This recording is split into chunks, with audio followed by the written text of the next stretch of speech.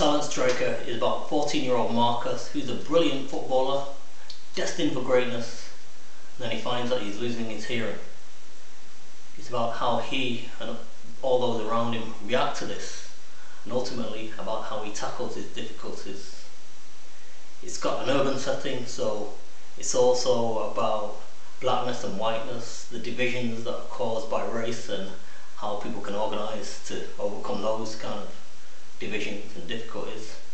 And above all, it's about the beautiful game, his love of football, how Marcus loves football so much and what football can do for us all. It's got a lot of football in it, The Silent Striker, but if you don't like football, I promise you'll still like the book. The football bits, you can skip them, they won't kill you, I swear. Now for my hat trick, 1 minute. You ready? Watching?